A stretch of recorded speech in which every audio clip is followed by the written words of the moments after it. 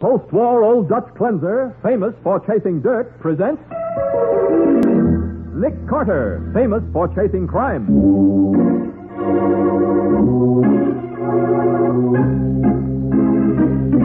Every week at this time, two great names are joined as new post-war Old Dutch cleanser brings you one of the most resourceful and daring characters in all detective fiction, Nick Carter, Master Detective.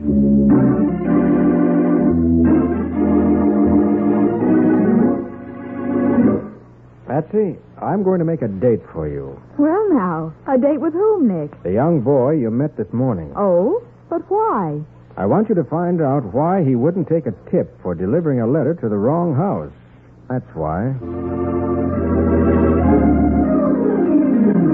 And now, the case of the professional beggar. Today's adventure starring Lon Clark as Nick Carter. Brought to you by new post-war Old Dutch cleanser. At 9:15 this morning, Patsy Bowen rushes down the street toward the old brownstone mansion on the corner of 5th and 4th. She clutches her hat and purse and starts up the front steps, blindly colliding with a young boy who has just come running from the opposite direction. Oh, sorry. Sorry, lady. Are you going in this house? Yes, I work here. Here, lady. Take this, will you? But This letter. Here, take it. But what in the world? Will you take this letter, please? It's for this house. Sure, but what's your hurry? I gotta be going. Hey, wait a minute. I'll give you a tip. I'm not waiting for anything. Oh, for the love of... Hey, this isn't for us. This letter's for the house next door. Sonny! Hey! Oh, well. At least it gives me an excuse for being late. Oh, good morning, Patsy. Sorry I'm late, Nick. I'd have been almost on time if I hadn't had a collision when I was coming in. A collision? Yeah, I ran smack into a boy on the steps. He was trying to deliver this letter, but it's not for us. Well, who's it for? It belongs next door. It's addressed to Walter Van Dyke. Golly, that boy was scared. He just shoved the letter into my hand and tore off as if the wolves were after him. Well, wolves are going to be after us if we don't settle down to work. Suppose you take that letter next door and then get busy with your typewriter, huh? You know, Nick, he was such a nice-looking boy. I'd really like to know what frightened him.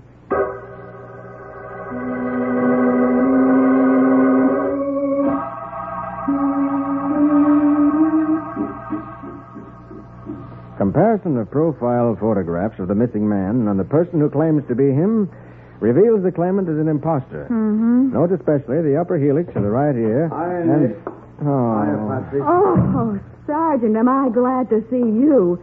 Nick's getting to be the worst slave Glad driver. to see you, Matty, but we're awfully busy. Well, that's okay. You folks go ahead and work. I'd just like to sit here a while. Well, what's the matter, Sergeant? Oh, I just came from a stinker of a case, Patsy, and it's depressed me. You go ahead with your dictation, Nick. Why, Matty, I've never seen you down in the mouth before. Or is this an act? What? Why, Nick, what a thing to say. Well, maybe, but I know Matty. He's used tricks to get me interested in cases before. No, not this time, Nick. Look, Nick, we can't let an old friend down. We've got to cheer him up. No, honestly, Patsy, I'd rather not talk. Sergeant Mathison, now you tell Papa Nick your troubles.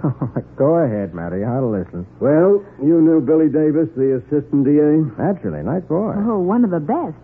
He was murdered this morning. Oh, What? No. Yeah, at 9 o'clock this morning. How? He was walking down Holland Street. A black sedan drove by, and he got 13 machine gun slugs through him. Oh, gee, that's terrible.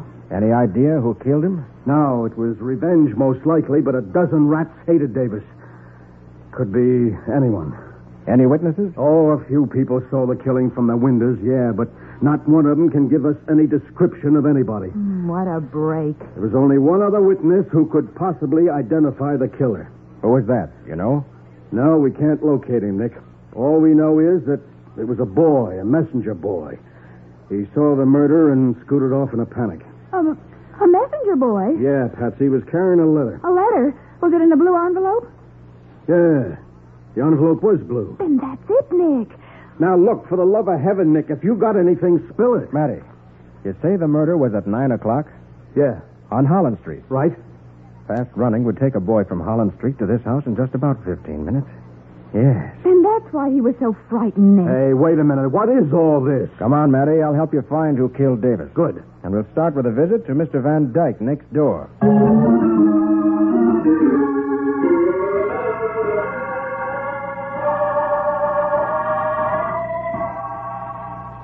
Mr. Van Dyke, As you undoubtedly know, I'm your neighbor, Nick Carter. Of course, Mr. Carter. So nice to see you. This is my secretary, Miss Bowen. Mr. Van Dyke? And this is Sergeant Mathison of the Homicide Squad. How are you? Well, this is quite an honor, Mr. Carter. I've wondered how long I was going to live next door to a celebrity without getting acquainted. Mr. Van Dyke, I want to ask a favor of you. Yes.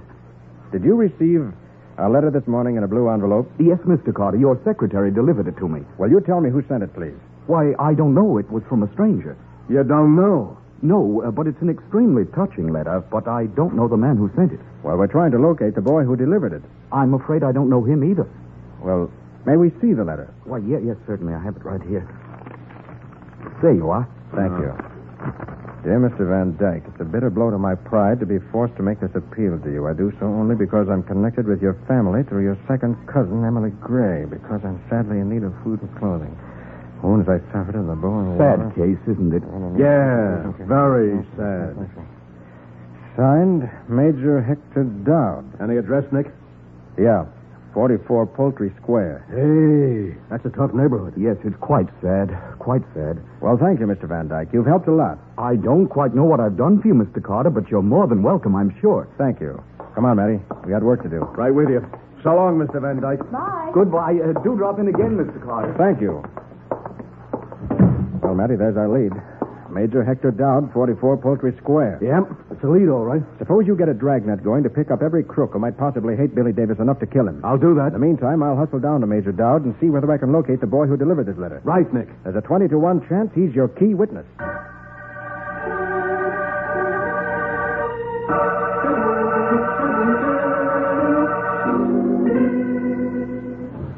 Ready, Rodney? Yes, sir. Dear Mr. Hollingsworth, colon. It is a bitter blow to my pride to be forced to make this appeal to you. Full stop. Capital. I do so only because I am connected with your family through, one moment, Rodney. Yes, sir. A glance in who's who to refresh my memory. Hollingsworth. Oh, yes. We will continue, Rodney. Yes. Connected with your family through your great aunt, Sarah Crane, Sarah and because I am sadly in need of... Idiot, watch your pen, you blotted the page. Oh, please, Major. You lazy, careless, impudent... You're hurting me, Major. Nothing to do all day but write a few letters and then deliver them. You wretched boy. Do you expect me to write them myself? You know your handwriting is much more genteel than mine. Major. Ah. I'm sorry I made the plot, Major. I'm kind of nervous. After what I saw this morning, it scared me. What did you see, you blithering ass? I saw Mr. Slade. Slade? The hoodlum who pretends to lord it over this neighborhood? A man called Gas Slade? Yes, sir. I saw him kill somebody. What? You what?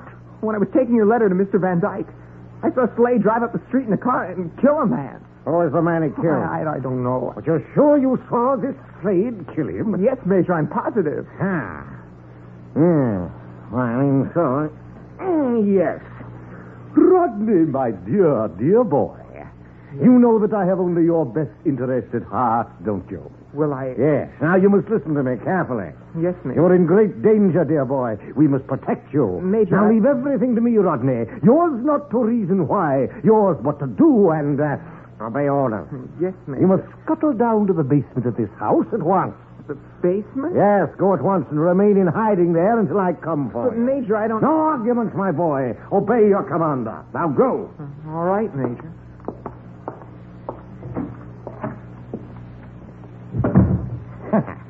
Now.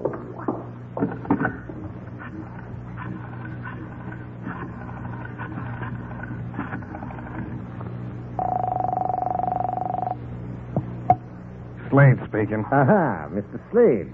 This is a neighbor of yours, Major Dowd. The Major, huh? I kind of thought I'd be hearing from you. I've just received a startling piece of information. The boy told you, huh? Yes, Rodney told me all. That's too bad. Too bad for you, sir. Yes. I think if you're wise, you'll come to my quarters at once. We have business to discuss. Your safety and my pocket.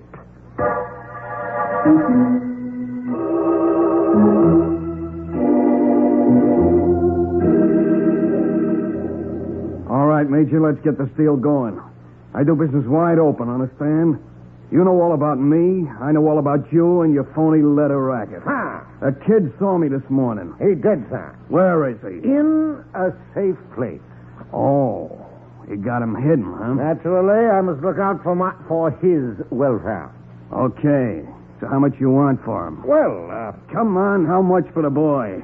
You I ain't worried about. You're old enough to scare. You'll keep your mouth shut. yes, naturally. But who can scare sense into a kid's head? I gotta close his mouth myself.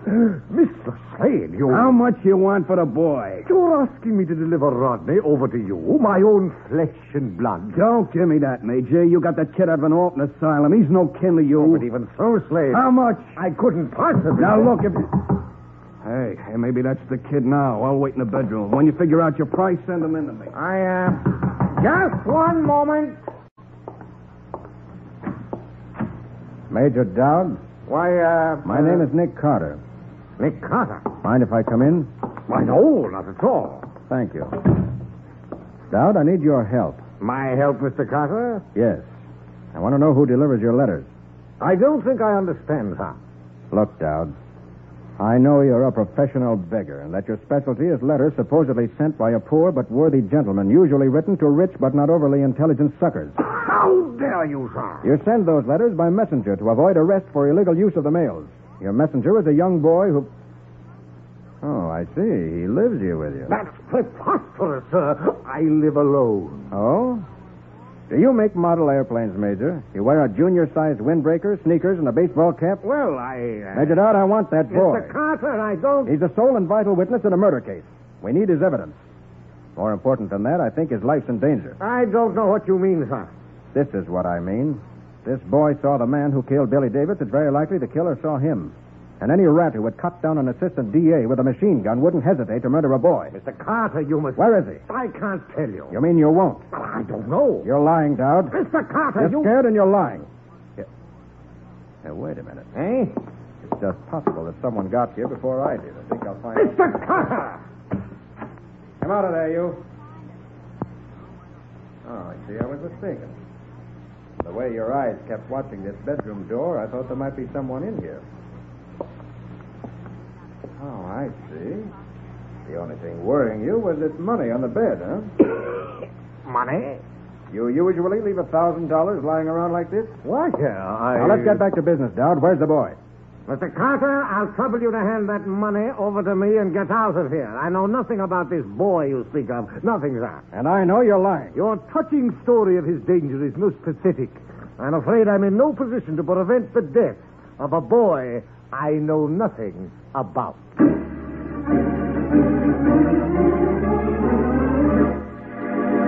Nick turns and leaves the apartment. Major Dowd watches him with quick, cunning eyes, $1,000 firmly grasped in his hand. We'll see what happens in just a moment. Now back to The Case of the Professional Beggar. Today's adventure with Nick Carter, brought to you by new post-war Old Dutch cleanser. Outside the tenement in which Major Dowd lives, Nick sprints across the street to a candy store, dashes into a telephone booth, and hastily dials a number, his eyes watching the tenement house entrance through the window.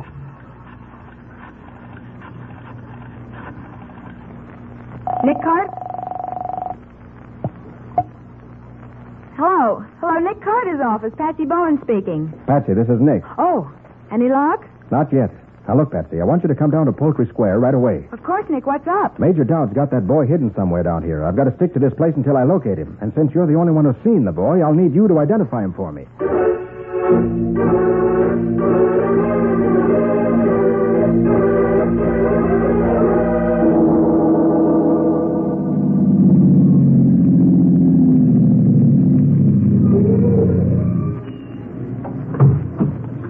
Here I am, Patsy.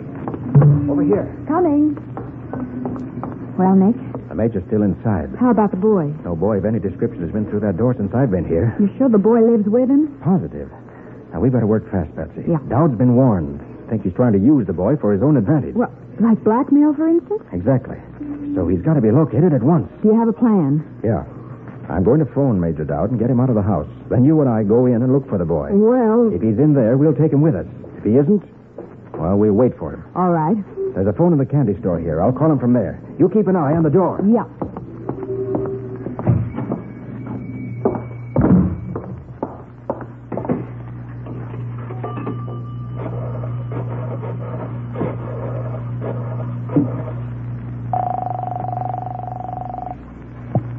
This is Major Dowd speaking.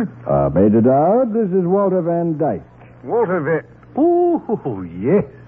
Honored that you should call, sir. I was impressed by your letter, Major. I should hate to think that a relation of Cousin Emily was in need. Well, that's very kind of you, sir. Can you come to my house immediately? I have a check for you. Why, Mr. Van Dyke, this is too kind, sir. I should be delighted to renew my acquaintance with dear Emily's favorite cousin. But it would be difficult for me to come immediately. I have some business at hand. Well, it's a rather large check, Major, and I'm leaving town within the hour. I want to make sure you have no trouble cashing it. Why, this is most generous, sir, most generous. Yes, my business can wait an hour or so. I shall call on you immediately.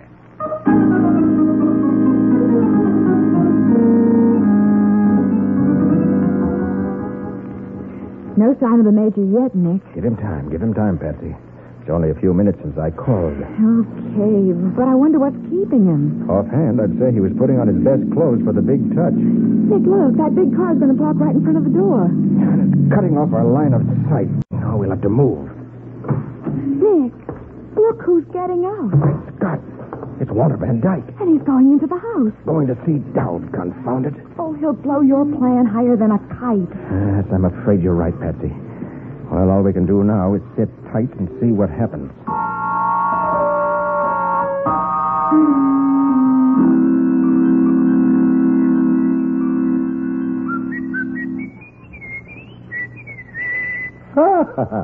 Let me see. Spats, bowler, stick, all in order. That confounded boy might have polished me boots better, but they'll do. Well, I should have a flower for my buttonhole.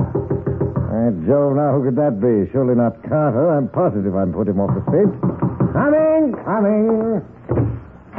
Major Hector Dowd. I am Major Dowd, sir, but I'm afraid you have the advantage of me. I received your letter this morning. I'm Walter Van Dyke. That was the most touching letter you sent me. It bothered me all day.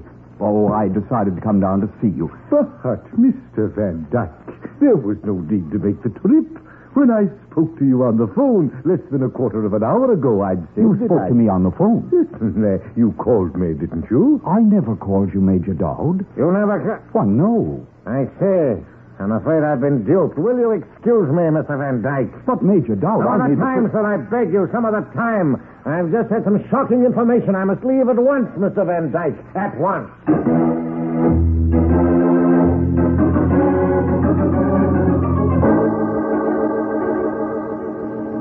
Think Mr. Van Dyke's coming out of the house. And Dowd's right behind him. Oh, he's on to your trick. Oh, naturally. But the Major's not getting into the car with Van Dyke. He looks worried. And he's moving fast. That could mean trouble for the boy. What are we going to do? I think I better follow the Major. What about me? You go up to the Major's apartment, second floor rear. See whether you can find the boy. I'll do my best, Nick. Either you'll find him or Major Dowd will lead me to him. But we've got to be quick about it, Patsy. In another hour, the boy may be dead.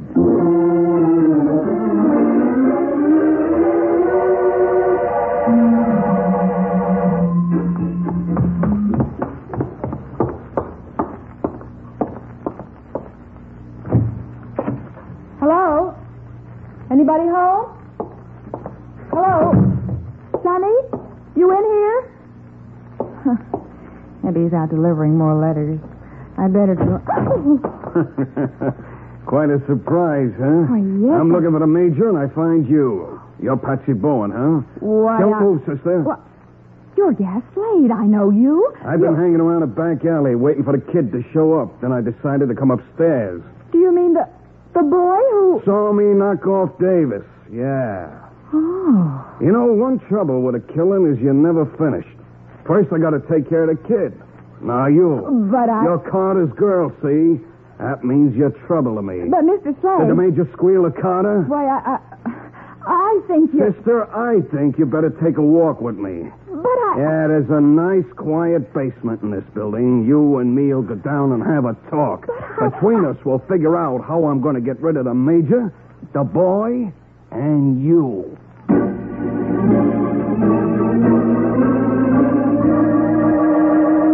his heavy hand fastened on Patsy's arm like a vice.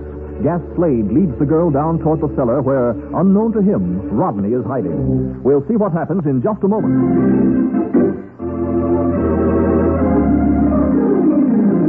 Now for the conclusion of The Case of the Professional Beggar. Today's adventure with Nick Carter, brought to you by new post-war Old Dutch cleanser.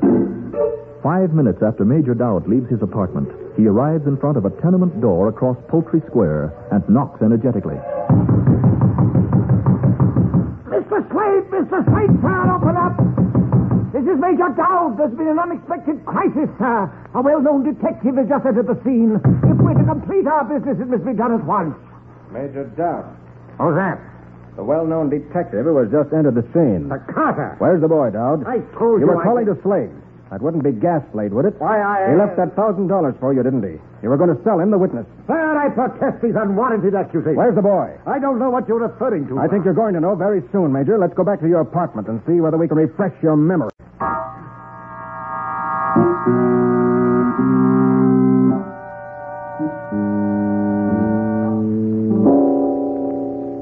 Well, ain't this nice and cozy, Miss Bowen? We marched down into the basement, and who do we run smack into but little Rodney? Now, look, Mr. Slade. So we got my problem all solved, huh? You haven't got the major. No. That old gimster will keep. He's too scared to do any talking. Well, he won't stay scared long. I'll get him before he gets his nerve back. After I've taken care of you. But can't we... Okay, let's get it over with. Oh, please, Mr. Slade. Please don't kill us, Mr. Slade. Now turn around. Look, Mr. Slade. What?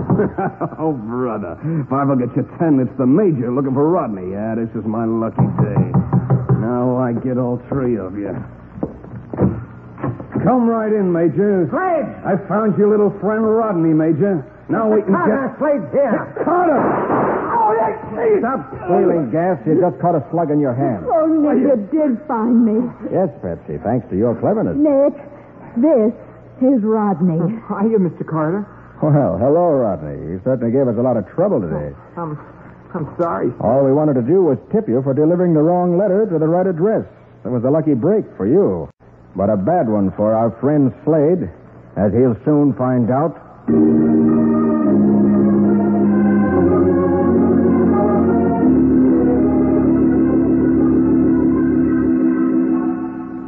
Well, Nick, it turned out to be a nice day after all. Your blues all gone now, Sergeant. Sure, why not? We got Gas Slade on a murder rap, we got Dowd on a charge of fraud, and we also got the kid away from him. Yes, Matty. He'll go into the downtown boys' club, and he'll be all right there. Yeah, he sure will. Hey, but look, Nick, you said Dowd refused to tell you where he had Rodney hidden. That's right. All right, then how in blazes did you trail Patsy right to the basement? Why, he followed the trail I left for him. Yeah. A trail of what? Trail of lipstick, Matty. Now, wait a minute. What are you giving me? It's a fact, Sergeant. When Gas Slade said he was going to take me down to the cellar with him, I got my lipstick out of my bag. Yeah? And whenever I could, I made a mark on the wall with it. Well, now, how come Slade let you do that? Oh, he didn't. What? I refused to go along with him willingly, so he had to drag me. Uh-huh. And I kept struggling and swinging my arms around. And making a mark on the wall or the banister with each swing, Patsy? That's it, Nick. But, Nick, how did you know it was Patsy's lipstick? And how did you know it was a trail you were supposed to follow? Well, Matty, I'll tell you.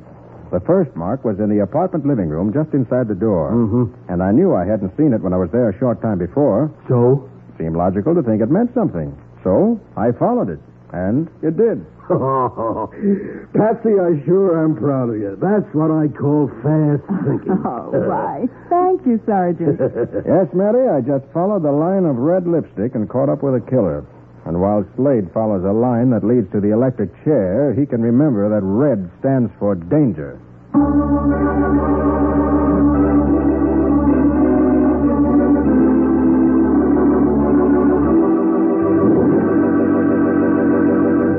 Nick, what sort of adventure does new post-war Old Dutch cleanser have for us next week? Well, Mike, it started when a man was murdered back in the year 1815. And it ended when his great-great-granddaughter was killed in the same room with every door and window locked on the inside. Of course, we had plenty of clues, but they all seemed to prove that the murderer was an Indian chief. Oh, an Indian chief, huh? Uh-huh. But it made things a little difficult, Mike, because the chief had been dead 150 years. Look, I'll wait and listen. But what do you call this adventure, Nick? I call it The Case of the Red Arrow.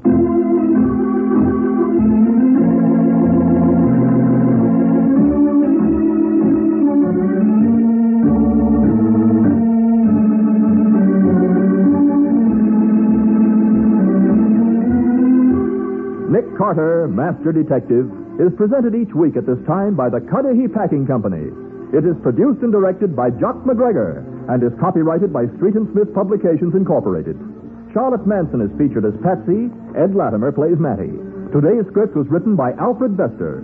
Original music is played by Henry Silverne. This program is fictional, and any resemblance to actual persons, living or dead, is purely coincidental.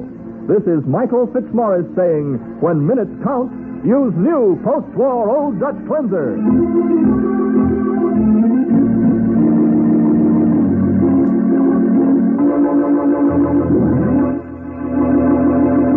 This is the Mutual